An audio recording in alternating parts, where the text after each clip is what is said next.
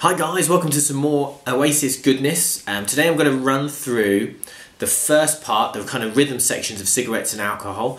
Basically it's up to about 3 minutes 17 I think it is in the song, where the solo kicks in. I'm going to do a separate video, or maybe two videos because it's such a long bit, on the solos. That's going to be the main focus of these lessons, but I figured I might as well do the rhythm parts first and then go into the solo afterwards, and that kind of makes more sense contextually with the song. So I'll try and go through this relatively quickly, play through the intro, show you the intro, play through it, do the same with the verse, the pre-chorus, and then the chorusy bit, and then that's all there really is. So it shouldn't be too long a video, so fingers crossed I won't mumble along too much. So let's crack on with the intro. This is probably the most iconic bit of the rhythm section. So there's a few different ways people have done this intro riff. It is quite hard to tell exactly because there's just a couple of different guitars doing kind of overdubby bits, but we'll try and go through what is the main guitar. So E power chord, second fret A string, open E string. I'm going to basically chug that. I'm going to palm mute. I'm going to play the A and the E strings to start with. Then I'm just going to play the E string, ring finger down on the 4th fret, then play that E string. Then I'm going to do the same thing again. But then here I'm going to flatten my first finger down and play the 2nd fret on the A and the D strings. Okay, and then I'm going to play that again. Back to 4th fret. Then back to that 2nd fret twice, open E string, 2nd fret A string. Then I'm going to do the walk, 3rd fret E string, 2nd fret E string, E power chord, and then we basically start again. And that's effectively the cycle of that first bit. So it's a very simple E blues style, but then we just have that 2nd fret on the A and the D string that we leave ring out for an extra half a beat that creates the kind of iconic sound, and then that walk. So let me play through it really slowly.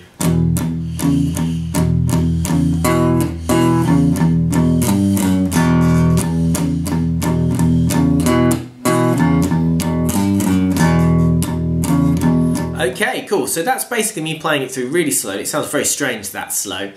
So just as a little note, it's very hard to tell whether there's an extra E string in between when we're going to play this 2nd fret on the A and the D string twice.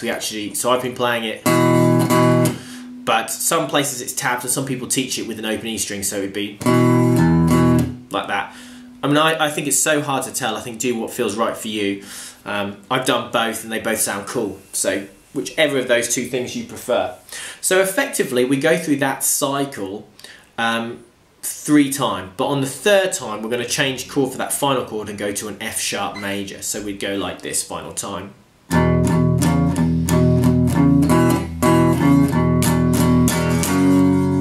So instead of going to the 4th fret as we have done before, we're just going to keep playing that 2nd fret. Okay, so normally we play 2 of them. We're actually, this time we're going to play 4 of them, I can't count.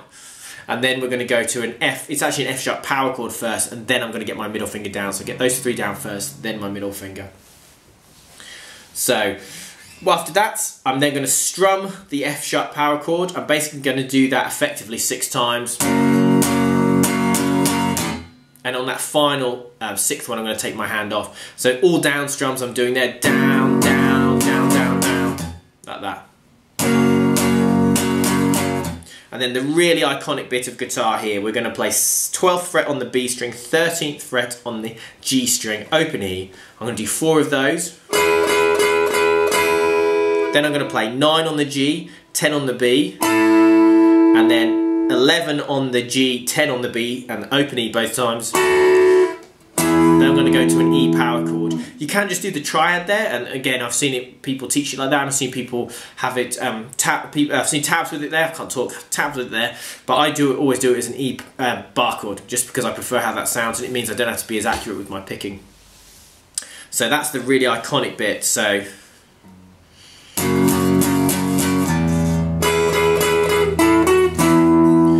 from here, I'm then going to play open E string, then I'm going to play that E chord, then I'm going to do open E, 2 E chords, open E, E chord. So that's a bit of a faster bit. It's basically 5 kind of 5 bits quickly. like that. Then a walk that we did before, 3, 2, open, back to that E, another open E, and then the E bar chord. Then we're going to do really, really interesting end. It's basically going between an E chord and an A chord using triads. First one is all the 9s, 9 on the D, the G and the B. Then we're going to place our middle finger down on 10 on the B, and then we're going to be on 11 on the D. Back to 9, back to 10 and 11, then back to 9. I'm going to slide away to nothing. Aim for about 4 so we get the sound of a B chord because it sounds cool. Like that. Okay, so I've gone through that about as quickly as I possibly can. Hopefully it's not too confusing. Let me play it through for you. I will go not at the song tempo, I will go a bit slower than that, okay?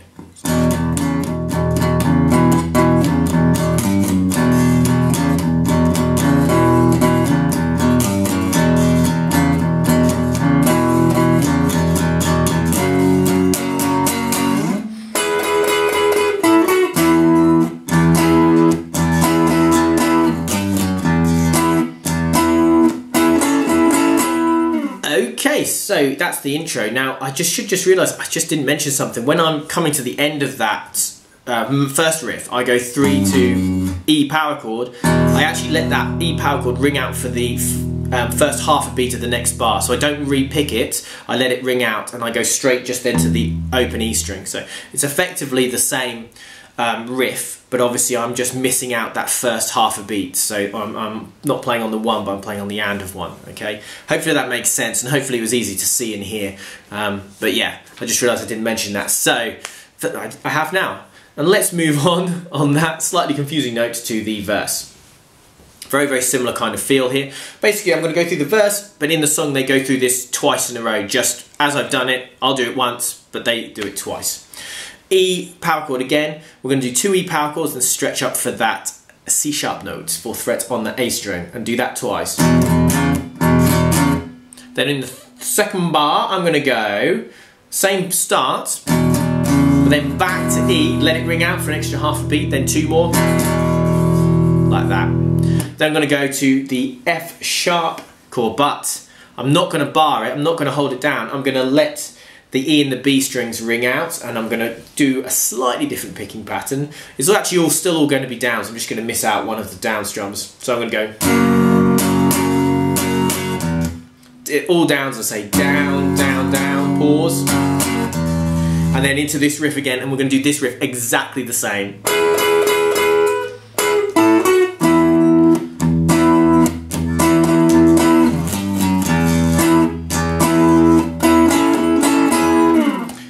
That's it. You just do that twice, basically. That's the verse. So what you can also do, and you can definitely hear it more so I think on the second verse, is you can, rather than just strumming that F sharp chord, it's actually an F sharp 7 add 11, rather than strumming that, you can actually arpeggio it.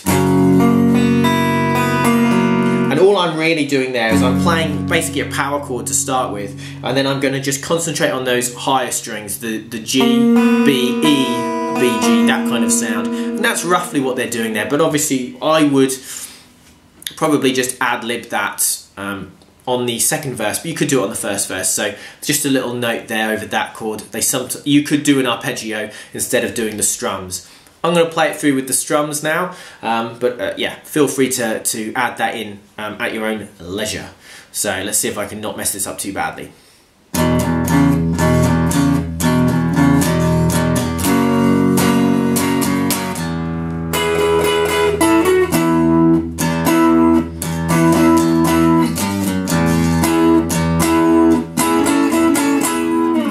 Okay, pre-chorus now, after me playing the verse a bit iffily. So as I said, I think twice in that, but however many times I said it, do the verse twice. So I just played it through once, you do exactly the same thing again.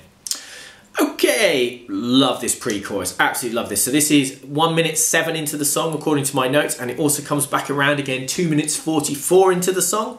And the line is, you could wait for a lifetime to spend your days in the sunshine. So it's the classic, it's the iconic bit of this song.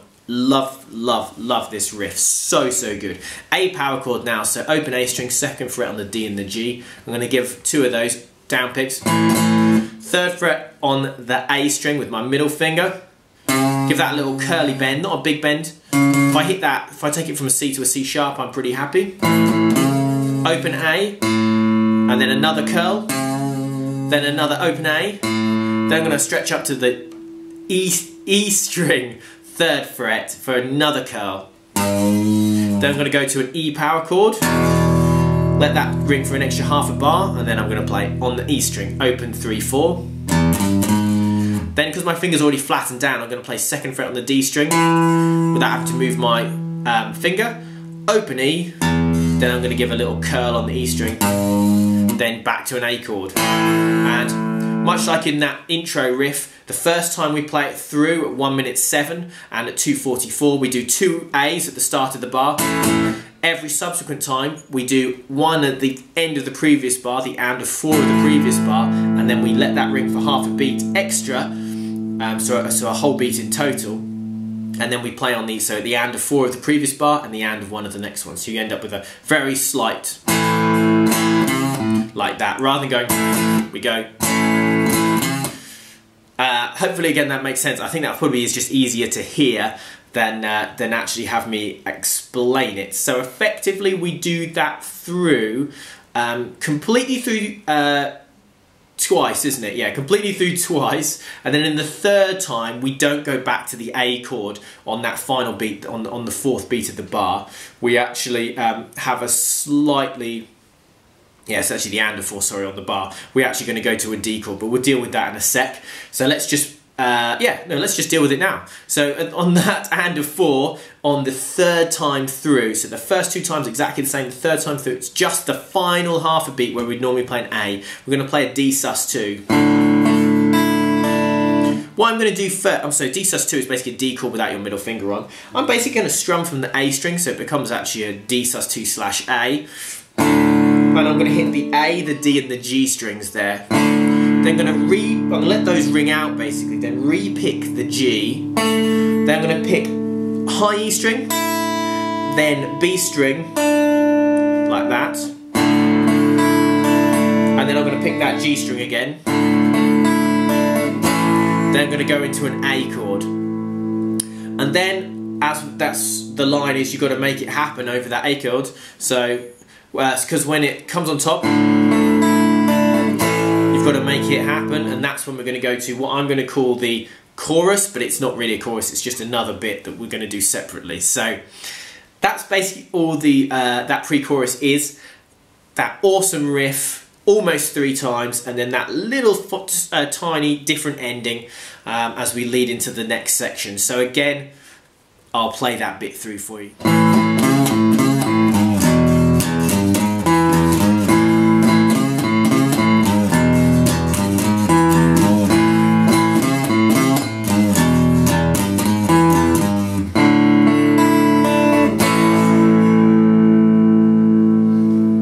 Okay, so now we've got the final bit that we're going to go through in this particular lesson.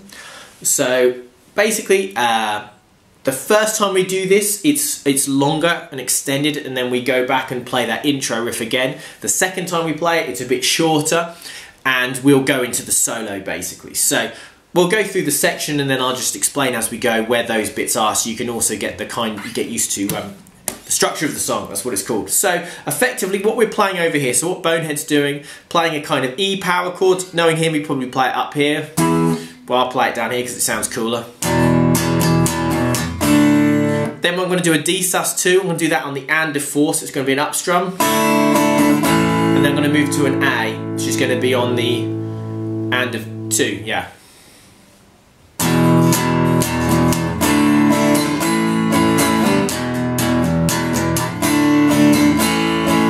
So that's effectively the chord sequence through almost the whole thing. There are 2 extra chords, which I will mention later. That's the kind of backing rhythm. Very, very hard to hear exactly the strumming pattern he's doing because there's a lot of distortion on. But when you see him doing it kind of live, he's very much just strumming down, up. Kind of almost just down, up, down, up, down, up. Wait, down, up, down, up, down, up, down. Then up on that D. And then up, down. And then up on the A.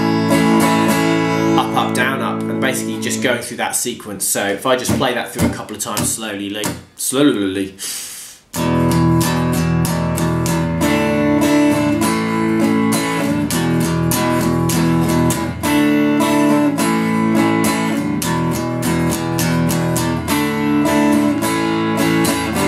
do the riff that's played over the top.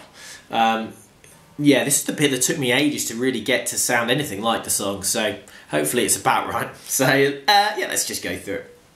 We're going to play open E and B strings, then I'm going to play 7th fret on the G, and then I'm going to play those open strings again, so 7th fret on the G. So I'm going to go, I'll move my guitar slightly, so hopefully it's a bit easier to see. That's my first bit, so that's the 2 open high strings, 7th fret on the G, and then the 2 open high strings twice. Then I'm going to play 7 again. Then I'm going to play open 7, 6, so it's open E and B. And then I'm going to play open E and B and 6. So that's my riff. Like that. When you play it through like that, it doesn't sound too bad. Oh, I'm getting a bit of reflection. Hopefully it's not too bad. Yeah, when you play it through, it doesn't sound so bad, but I don't know why it took me ages. Anyway, that's what the riff is. That's all that little riff section is. And that's what's being played over the top of that E to D sus2 to A move. So let me again just play that through a couple of times.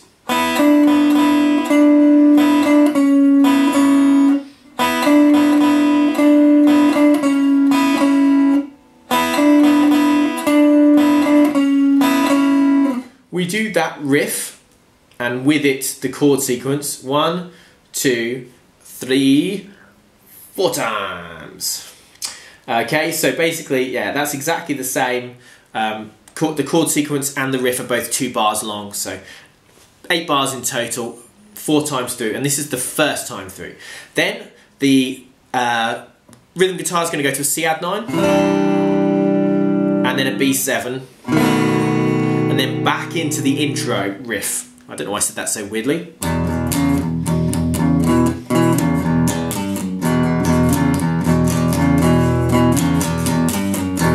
So back into that intro riff. So that's what Bonehead's basically doing. 4 times through of E to D sus2 to A, and then C add 9, let it ring, B7, E into the intro riff. And the guitar over the top is going to be playing 11th fret bend. We're going to bend it just a semitone to 12, back down again, then to 9, quite a slow bend as you can hear. Then 6 bend up to 4. I like to re-pick the 1. I think he does re-pick it as well, but it's a slide back from 4 to 1 and then a re-pick, I think. Like that is what I believe is going on. And so that's how we end that section the first time. So on that first time, we then go back and play the intro riff once. Let me count it because I haven't written this bit down because I'm silly.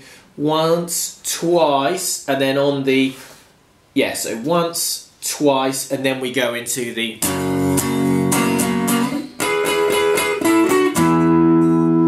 think I missed out one of those, but you get the idea. And then we go back and do the verse again, and then we do the pre-chorus again, and then we do this chorusy bit. And on the second time of this chorusy bit, we only do that chord sequence and that riff 3 times. So we'd only, yeah, that chord sequence and this riff, which are both 2-bar sections. We only do all of those. Actually, no, we do them 4 times, don't we? Because the way it's written in my book, we do it 3 times and it goes to the coda. We do it 4 times through, and we don't do the C add 9 to B7 bit. I changed my mind really quickly there. I'd written down my notes, and then I actually read them, which really, really helped. So, hopefully not too long a video. Obviously, there's lots of different sections, so it's not going to be a 2-minute video. Yeah. So that's all of those rhythm sections. As I say, I am going to do the main thing I wanted to do with Cigarettes and Alcohol was do the solo at the end. I will probably also do a live version of this relatively soon as well, especially whilst it's in my head. It hopefully will make my life easier. So, as that is the case, thank you for watching thus far in our go through Cigarettes and Alcohol. Hopefully you've enjoyed it. Hopefully you found it useful. I've seen lots of videos, particularly for that intro riff, fewer for the rest of the song, so hopefully you guys will find that useful. As I say, the solos will be up probably next week. If you're watching this in a few months' time, that won't make any difference. There'll be a link below, but yeah, it depends when you watch it. So yeah, thanks for watching. I really appreciate it. Again, if you could like the video, it genuinely helps. And if you comment on the video, again, it helps. That's why people always ask you to do it. And if you subscribe to the channel, again, it's really cool and I really appreciate it. And yeah, I'll see you guys again soon for probably some more Oasis. Bye-bye.